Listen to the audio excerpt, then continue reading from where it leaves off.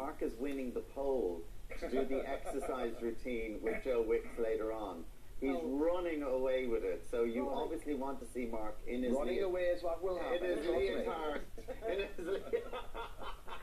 I would like to thank the viewers of Ireland AM. I have no desire to get into my running gear this morning, but if you want Mark, look, you know what? You want to work out with Joe Wicks. 61-year-old ginger. You want to work out with Joe Wicks, but the audience at home wants to see Mark doing a workout with Joe Wicks. And we wouldn't deny them. And we wouldn't deny them. Who do you want to see, Joe Wicks and Ciara? Or me and Joe Wicks? You're losing that one. You're losing this one. The poll is people are texting it. Moving swiftly on. Things are cauterized. Now, if you've got a queasy stomach, if you've ever gone for a pedicure, you've got these really fancy ones where... I've never gone to a pedicure. Well, maybe you should. Not for hearing this, you might.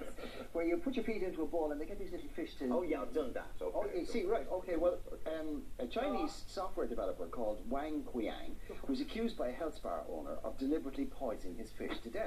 He's 35 years of age, and reportedly he said that although he did not deliberately poison the doctor fish, he thought that maybe his stinky feet were to... Our owner came to collect the money after the pedicure session, and he was shocked to find that the entire tank of fish dead in the water.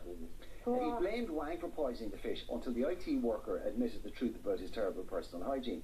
He hadn't washed his feet in 10 years. I hope they're not having kippers. That is